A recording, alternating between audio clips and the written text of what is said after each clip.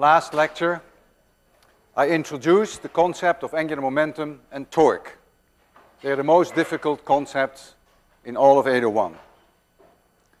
And only when you get a lot of practice will you really get the hang of it. And you shouldn't feel bad if it takes a while. This is very difficult. I will spend the next 5 lectures exclusively on dealing with these concepts. And you will see many examples, some intuitive, some non-intuitive, and some even quite bizarre. I'd like to briefly review the key things we discussed last time, and you see the related equations there on the blackboard. We have a mass m, and let that mass in your frame of reference have a velocity v. So then it clearly has a momentum p. There may be a force acting upon that mass, F. And now I choose a point Q at random. This is the position vector relative to Q. Never forget to indicate what the origin is that you have chosen. Then the definition of angular momentum relative to that point Q equals the cross product of the position vector with P. And that is my equation number 1 there.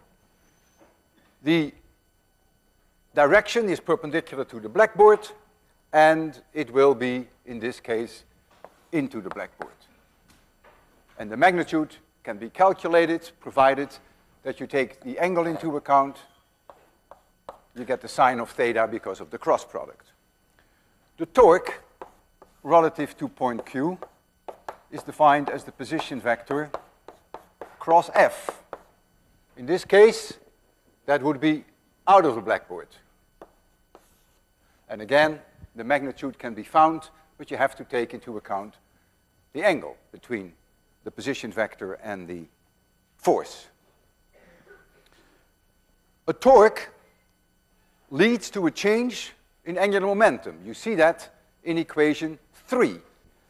If there is no torque, then angular momentum won't be changing. And if you have a system of objects, not just one like we have here, but many interacting particles, then as long as there is no net external torque on that system as a whole, then angular momentum of the system as a whole will be conserved. Today you will see various applications of equation 4 and of equation 5. Last time we already discussed the idea of spin angular momentum, which is an intrinsic property of a rotating object.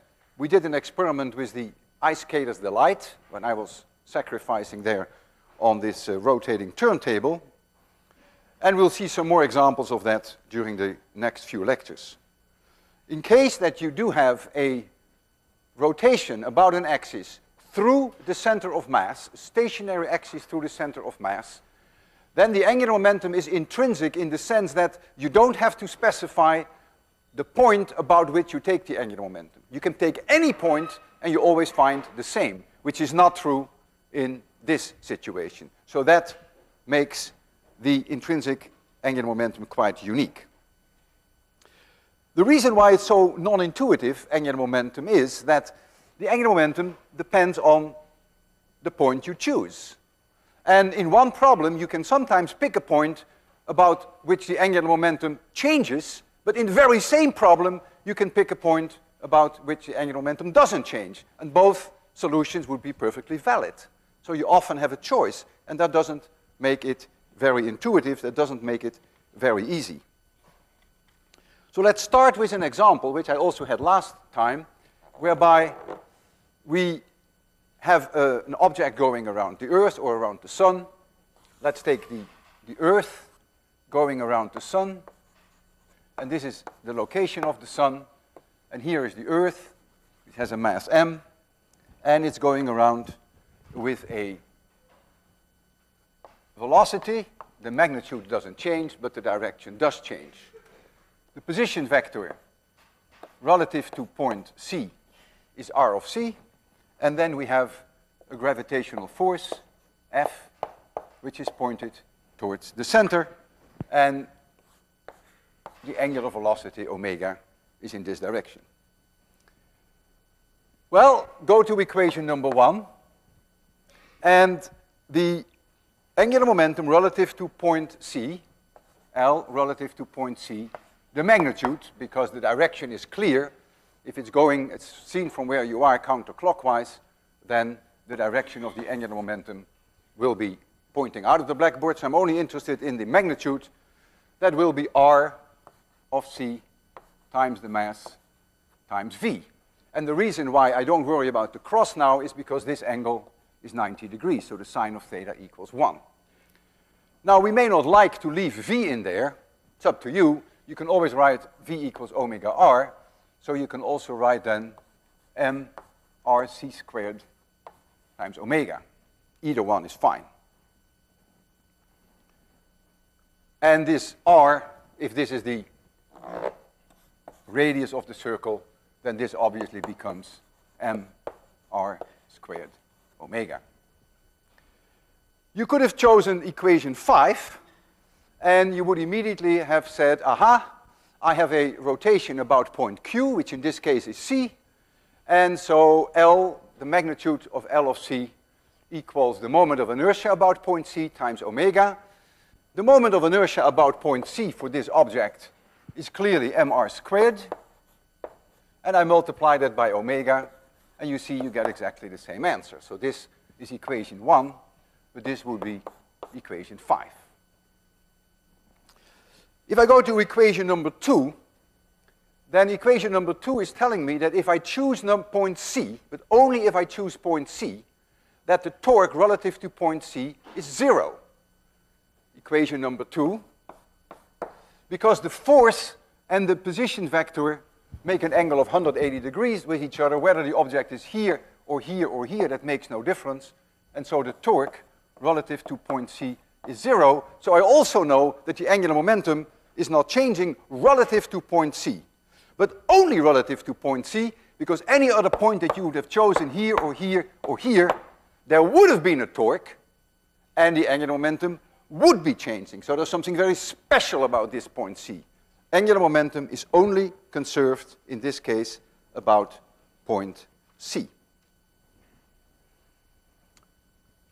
Now I take another example, whereby angular momentum is only conserved relative to one point, but not to any other point. I take a ruler or a rod, and the rod had mass m and length L, and C is the center of mass of that rod, but I force it to spin about point P. And this distance is d. Think of this as a horizontal, frictionless plane, and I'm rotating it with an angular velocity.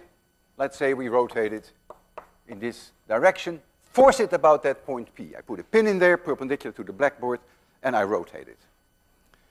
I'd like to know what the magnitude is of the angular momentum relative to point P. And for that, I go immediately to equation 5.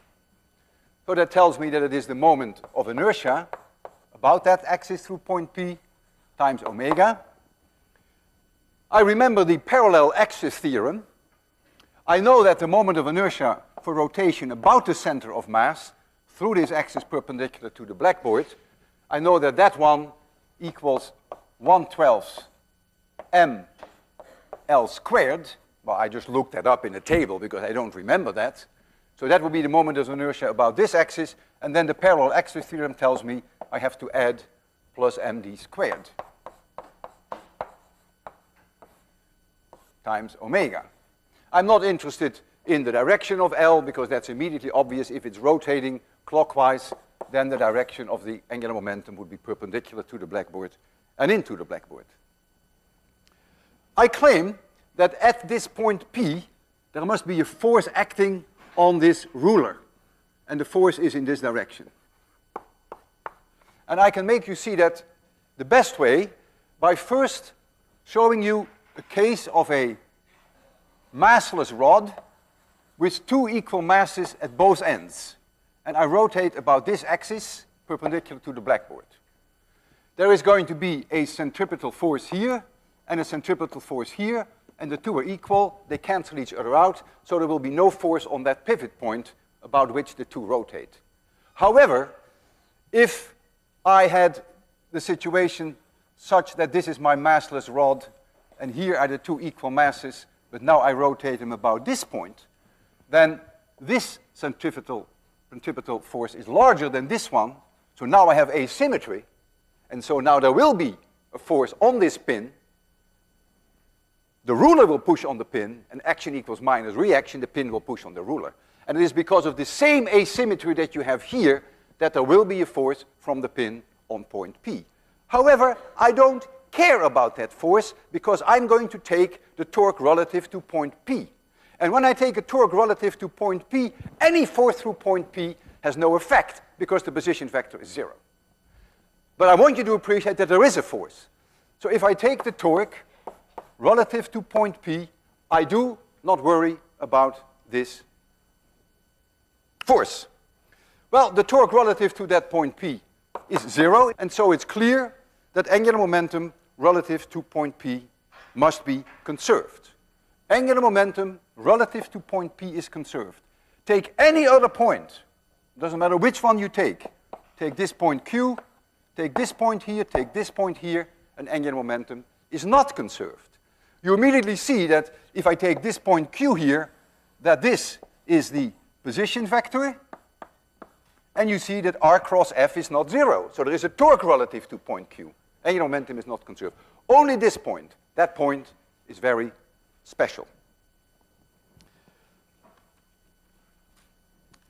I now take the same ruler, but I'm going to make it rotate about the center of mass. So here is now the same ruler. And now I'm going to rotate about the center of mass. Rotation, same direction. I have a stationary axis in 26/100, and it's rotating about there. Center of mass. C is my center of mass. Now there is no force on this pin because of the symmetry, which I just explained. So the pin is not pushing on the rod either. So there is no force at all if this is a frictionless object. So if there is no force at all, then the torque relative to any point must be 0. Not only relative to this point, but also relative to this point and relative to this point. Because if the force is 0, then any cross product of R and F is 0. So now you see the special case that I alerted to in equation number 6. Now you have the case that the angular momentum of this rotating object is the same no matter which point you choose. We call that the spin angular momentum. It is an intrinsic property of a spinning object, and it is the same relative to any point that you choose. And if you want to know how large it is, well, the magnitude of the angular momentum, I calculated about C, which is the center of mass, is simply equation number 6, is the moment of inertia, about that point C, which is the center of mass, times omega, about the center of mass. So C, M, center of mass, and C are the same point. What is the moment of inertia of rotation about the center of mass? That is my 1/12 ml squared. So now I have 1/12 ml squared times omega. That is now the intrinsic spin angular momentum, and it is the same for any point that you choose. Even if I choose a point here in space, you can prove that it is still the same angular momentum. Now we're going to look at other applications. There are a huge number of applications, and in the next 4 or 5 lectures we will go through many of them. In some cases you will say, yeah, that's intuitive, that's obvious. In some cases you will say, not so intuitive. And in some cases you will fall off your chair.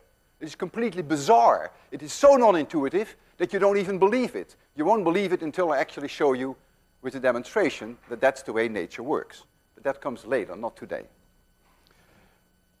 On assignment number 7, I give you a problem, problem 7-9, in which I have a ruler or a rod on a frictionless horizontal table.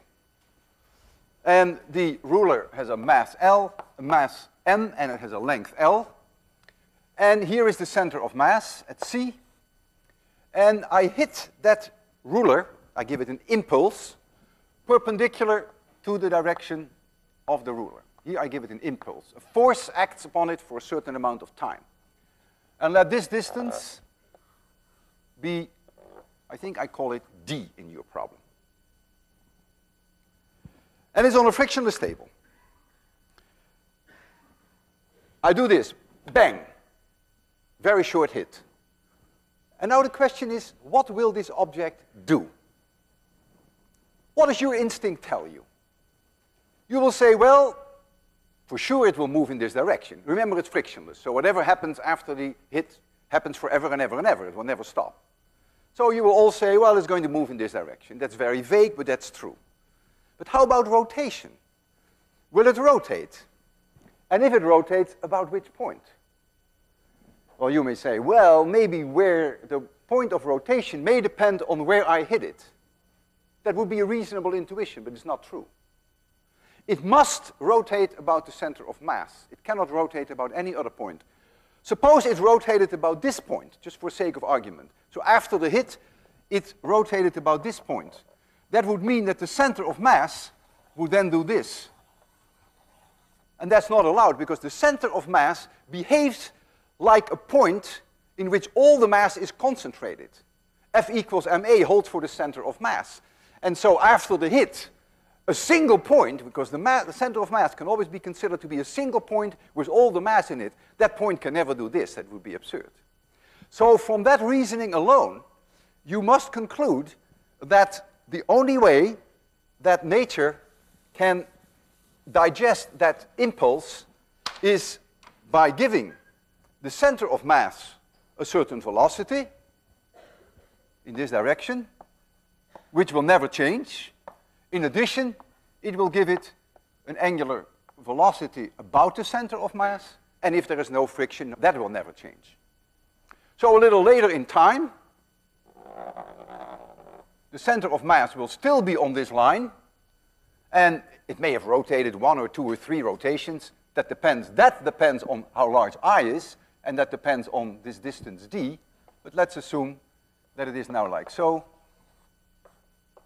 And then it is happily rotating with that angular velocity omega c, and continues all the time with that velocity v center of mass. And in that problem, I'm asking you to calculate the velocity of the center of mass and to calculate the angular velocity about the center of mass. Well, I'll help you a little bit. And I hope that pivot will help you a little more. For the center of mass, what must always hold, the center of mass acts like a point source. So it must always hold that F equals m a of the center of mass. That is really one of the major characteristics of the center of mass.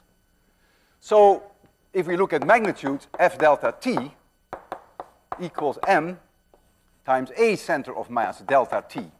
The force acts for a certain amount of time, and that's the impulse. But if, before I hit, if this velocity is 0, then a delta t is obviously the velocity of the center of mass afterwards. V equals at, right? And v was 0 to start with. So you see now immediately that I, that is the impulse, equals m times the velocity of the center of mass. And so the velocity of the center of mass equals I divided by m. And so I have solved for you the first part of that problem. And what is remarkable, that it's independent of B, or D, sorry, we call that D. It's completely independent of D. Whether you hit here with the very same impulse or hit there makes no difference. The center of mass behaves like a point source, F equals ma, and the velocity of the center of mass only depends on I and on the mass of the object. The larger I, the larger the velocity, that's of course quite intuitive, and the larger the mass, the lower the velocity. But now comes the hardest part, and I will leave you largely with that hardest part, but give you a few clues. Because now I want you to calculate omega about the center of mass. And now you have to choose an origin, because you're dealing with torques, you're dealing with changing angular momentum, And so you would probably choose C as your origin. And you will say, okay, let's think about what the angular momentum is relative to point C, before the collision, after the collision, if you call it a collision. What is the torque relative to point C? Well, the torque relative to point C, there is here the position vector, R of C. And the torque is R cross F, and this F acts for a certain amount of time. So this certainly is not zero. You can clearly see there is a torque relative to point C. And if there is a torque relative to point C, the angular momentum relative to point C must be changing. Yeah, you bet your life it's changing, because the angular momentum before the hit is zero. But after the hit, the angular momentum is I, about the center of mass, times omega, center of mass. You can see that if it rotates about the center of mass, it has an angular momentum of rotation about the center of mass, which is I omega. Before it was zero, afterwards it's this. So clearly, there must be a torque about the center of mass. And so now, all you would have to do is to somehow relate that change in angular momentum with this distance d and with I. And you will see that if d becomes larger, that indeed the omega of center of mass, the angular velocity about center of mass, will increase. It's very sensitive. That's also intuitive, because if you hit right in the middle, you didn't expect it to rotate at all. You would just expect this object to translate. And so clearly, the velocity of the center of mass is insensitive of where you hit, but the angular velocity around the center of mass is very sensitive, as I will show you shortly. If you hit here, you don't expect any rotation. Some of you may say, I don't like to take C as my origin. I'm going to pick another point as my origin. I'm going to take this point P at my origin, or any other point on this line. Angular momentum must be conserved about that point, because there is no torque relative to that point.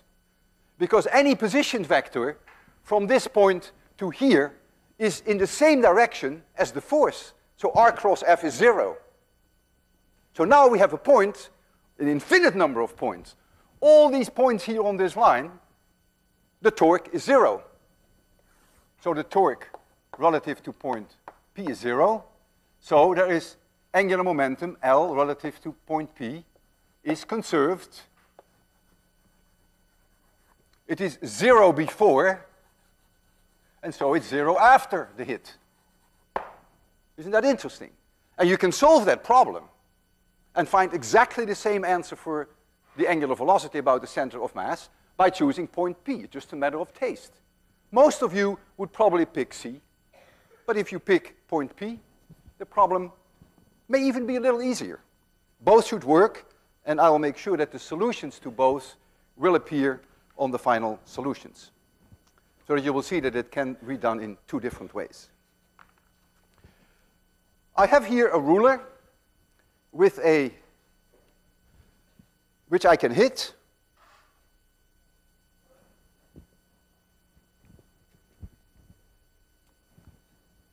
Here is his ruler. This is the center of mass. And this is just a reference line. What I will try is to hit it in a direction parallel to the reference line. If I succeed, then it may start to rotate, but the center of mass should stay on that line, depending upon where I hit. However, if I don't hit it exactly parallel to this line, it will not stay on this line, the center of mass. So don't start laughing then. It simply means that my angle is not perfectly in this direction. If I hit like this, then obviously it will go in this direction. So I will try to hit it first along the direction of this line. I will hit it right in the middle. So I expect no rotation. I only expect that the center of mass will move. Now there is lots of friction here, so the thing will come to a grinding halt. This will not go on forever and ever. So let's try this. And you see, that's fantastic. It moves, it translates, stays on the line, but it hardly rotates at all, because I hit it very close to the center of mass. Now I'm going to hit here, far below the center of mass.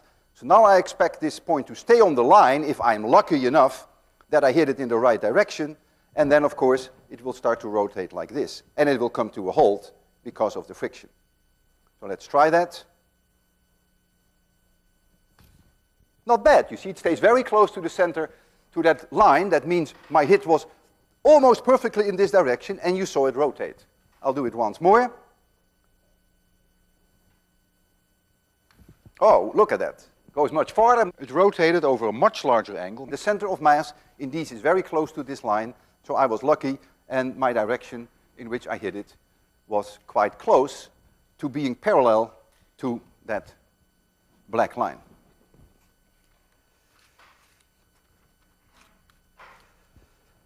Now comes another application of the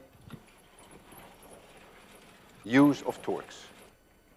And that has to do with simple harmonic oscillations. We were able to calculate the period of oscillations of a pendulum. That was relatively easy. Most of you have even learned how to do that in high school. A string, no mass, an object at the end, and you give it a kick and it goes simple harmonic if the angle is not too large.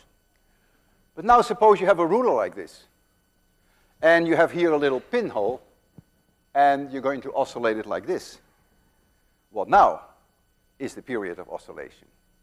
That looks like a mathematical headache. And yet, with the knowledge that we have now, this can be solved quite easily.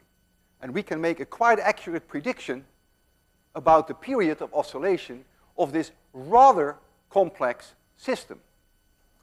Even a system as bizarre as this hula hoop, which oscillates about that pin, can now be calculated very easily with the knowledge that we have, or at least that you will have very shortly if you spend the time and you study this. So let's first do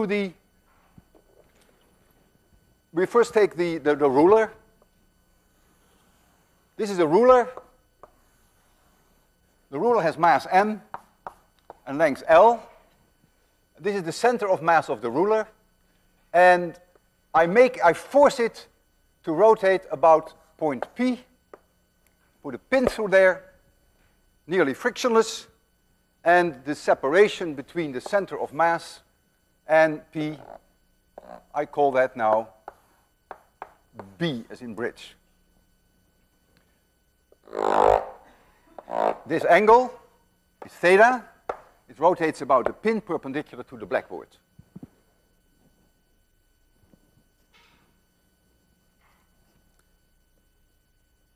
For sure, there will be forces through that point P. I don't care about that, because now I'm not going to negotiate with you about which point I'm going to take the torque. I will insist on taking torques exclusively through that point P, so that I get rid of any forces that go through that pin. Any forces that the pin exerts on the object. Gone. Don't care about it. All I worry about now is this mg and this position vector rp. That determines the torque. And the magnitude of that torque, and I'm sure that torque is going to change in time, equals mg times this distance b, but I have to take the sine of this angle theta, because remember, it is a cross product between r and f. And the cross product has the sine of the angle in it. So the magnitude of that is going to be mg times b times the sine of theta. This is r cross f, the magnitude of r cross f. This being f, this being r. I go to equation number 4, and I say, aha, that must be equal to the moment of inertia about point P, about the axis through perpendicular to the blackboard through point P, times alpha, which is the angular acceleration, and of course, this may change with time, and theta will change with time. However, there is one important thing. This torque is a restoring torque. It wants to drive it back to equilibrium. And therefore, we need a minus sign here for the very same reason than when we did the spring, that the force was minus kx and not plus kx. Now I say, aha, small angle approximation. By the way, alpha equals omega dot, first derivative of the angular velocity, therefore also equals theta double dot. I also wrote that there. And theta is this angle. This is the change of this angle that you see there, the second derivative. I say, aha, small angle approximation, then the sine of theta is theta. We've done that before, provided the angle is in radians. And so I'm going to get that mg b theta plus I relative to p times theta double dot equals 0. And now I already begin to feel it in my bloodstream. I already begin to smell the simple harmonic oscillation, and you too.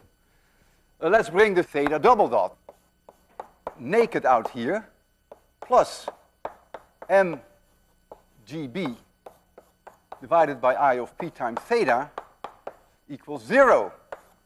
And this, for sure, is a simple harmonic oscillation in theta. And the solution must be that theta in time must be some maximum angle times the cosine of omega t plus phi. This omega has nothing to do with that omega. This is angular velocity, and this is angular frequency. This will never change. That's related to the period of oscillation. This is changing all the time. The theta dt is changing all the time. When the object is here, the theta dt has the largest value. When the object stands still, the theta dt is 0. So the angular velocity is changing with time, but this omega is a constant. And it is very awkward in physics that we use the same symbol in one problem and have totally different meaning. In any case, we know that this omega, the angular frequency, equals the square root of mgb divided by I of p. And so the period of an oscillation, which is 2 pi divided by omega, has to be this. This, by the way, is independent of the mass of the object. You may say, yeah, but there is a mass downstairs. Yeah, but there is also a mass upstairs, because the moment of inertia about point P has a mass in it. The moment of inertia about point P we find immediately by using the parallel axis theorem. If it were rotating about the center of mass, about this axis, then it would be 1/12 ml squared, and so we have to add mb squared. We did something similar there. So this is 1/12 ml squared plus m times b squared, parallel axis theorem. And so now we find that the period is 2 pi times the square root of, I lose my m, so I get 1/12 L squared plus b squared, and I get here GB. And that is a very simple result when you come to think of it. I mean, this would have been a complete headache to do it in any other way. And this always baffles me so much. Some of you think that physics is difficult, but I always think of it the other way around. I always think of that physics is there to make very difficult things easy. Look at it. This is an incredibly complex system that is going to rotate about a pin, which is offset from the center, and here is a very straightforward prediction about the period. In our case, a B equals 40 centimeters, and it is an exact meter stick. So L equals 1.00, and B equals, it's about 40 centimeters, but we could be off by something like maybe 2 millimeters. It's not so easy to get that hole in precisely. So it's 40 centimeters plus or minus 0.2 centimeters. So that is an uncertainty of about 0.5%. I have upstairs L square and B square, and downstairs B, and that makes the error analysis a bit complicated. If I stick in the numbers, then I find a period which will be very close to 1.565 seconds. That's taking the exact numbers that I gave you for L, and I take for G 9.8, and I take the values for B. Since I prefer to be on the conservative side, I will allow for an uncertainty of about 0.01 seconds. And I would like to make a measurement and show you, what we get. So we have here the ruler. We're going to oscillate it. Small angle. Now we can be a little bit rougher, make it a little larger. Stop it first. And I will start it when it stops at my side. That is always the easiest to do. Now! 1, 2, 3, 4, 5, 6, 7, 8, 9, 10. Look, on the button. Way within the error. Amazing, isn't it? That such complex systems can be so easily dealt with in physics. It is 15, what is it, 0.71? And my reaction time is always 0.1 seconds, so the agreement is absolutely fantastic. Now, I will show you, once you have done this with your ruler, you can now apply this knowledge on a way more interesting system, and that is the hoop. We'll take the hula hoop, and we're going to do the same thing for the hula hoop.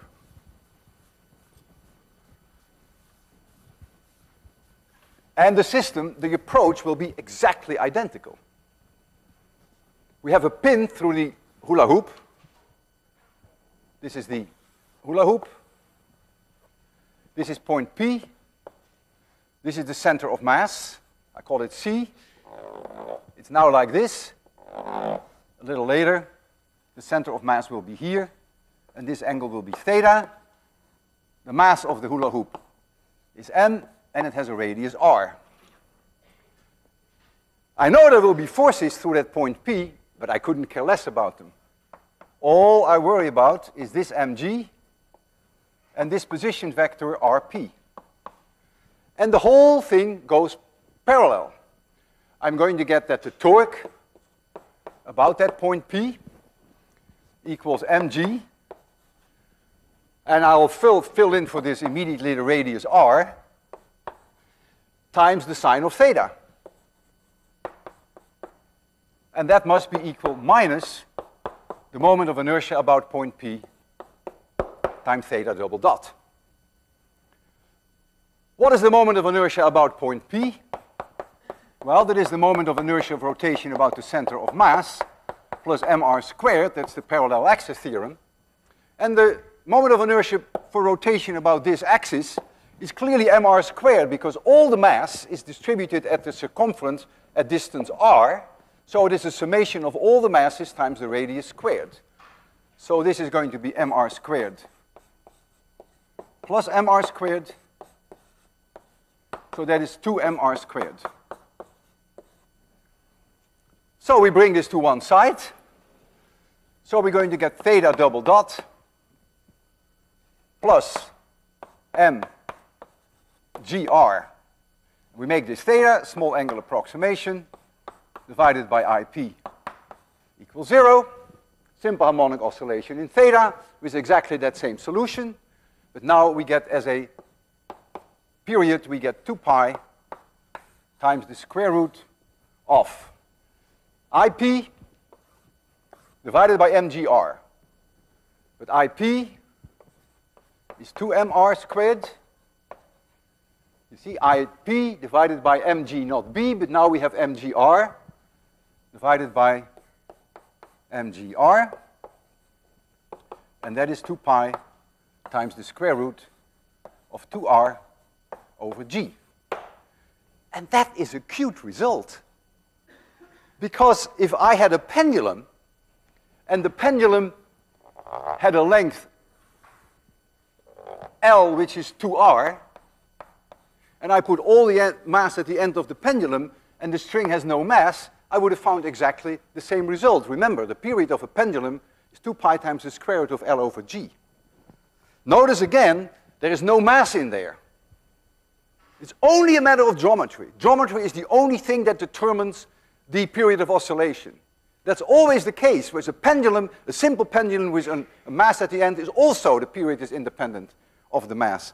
Not with springs, but always with gravity. So the first thing I want to show you is that if I have here an apple on a string, and to the center of the apple is about the same to here, to this pin, is about the same distance as the diameter of the hula hoop, that they probably have very closely the same period. You see, they track each other quite well. Not precisely, because I was not able to get the lengths exactly right, but very closely. So already you see that indeed that result makes sense, but now I want to go one step further. I want to do a quantitative measurement, because I know the radius of this hula hoop. The radius, I think, is 40 centimeters, and we know that to an accuracy of about half a centimeter. So R is 40.0 plus or minus 0.5 centimeters. You will say, boy, can you not measure that any better? I mean, half a centimeter, it's almost yay big, half a centimeter. Well, the reason is it's not a perfect circle. So if you measure the diameter at various places, you don't always get the same. And so that's why I allow for half a centimeter uncertainty. So that's a 1% uncertainty in R, 1%. Under the square root, that becomes half a percent. And so the prediction then would be, if I put in the numbers here that we have, is 1.795. And that would become a half a percent uncertainty. Half of 179 is about 1. So let's make it easy, 0.01 seconds. That is my prediction. And I'm going to make 10 oscillations, which gives me an uncertainty of 0.1 seconds in 10 oscillations. So that gives me an uncertainty of 0.01 in 1 oscillation. Imagine that you come home with Thanksgiving, and you show this to your parents, and you say, oh, by the way, Dad and Mom, would you be able to calculate the period of this oscillation? I mean, they would turn pale, green, purple, and you take out your pocket, and you just do it like that. Simple.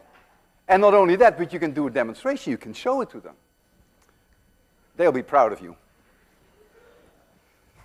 Okay. Let's try it. There we go.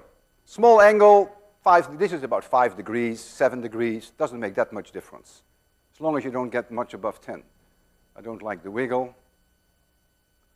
I'll start it when it stops here. No! 1, 2, 3, 4, 5, 6, 7, 8, 9, 10.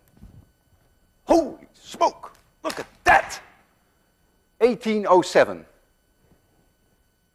1807. If I divide that by 10, then I get 1.807. Let's call it 1 plus or minus 0.01. And if you take this error into account and this, well, you can make it a 0.7. Pretty impressive. We have 5 minutes left, and I want to use these 5 minutes. First, I'm going to ask you forgiveness for what I'm going to do the next 5 minutes. Because by now you may be lost already, and I'm going to make it a little worse by challenging you a little. And this challenge makes life really interesting. If I spin an object, a top, then clearly there will always be external friction on that top, and the top will come to a halt. It's obvious. We've all seen it. you turn the top, you wait a while, and it stops. And if it doesn't stop, like it didn't when I gave the exam review, then something stinks.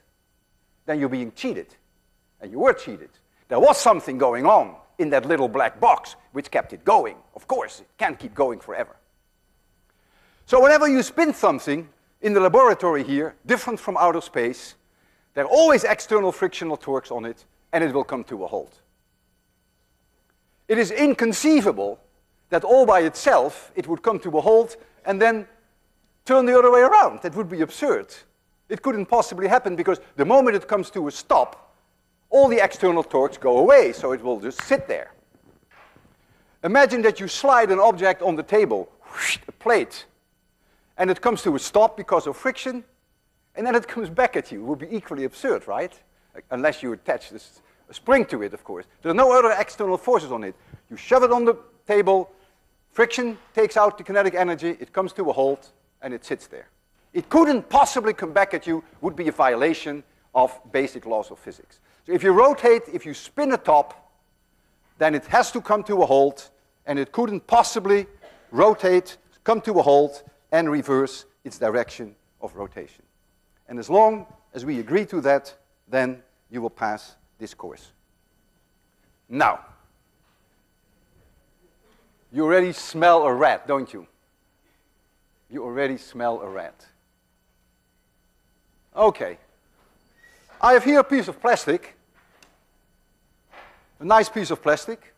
You can come and examine it. And this plastic behaves quite nicely. I will give it a spin.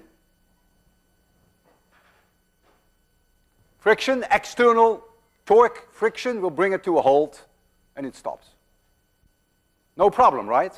Inconceivable that after the stop, it would reverse the direction of motion, which it did just now.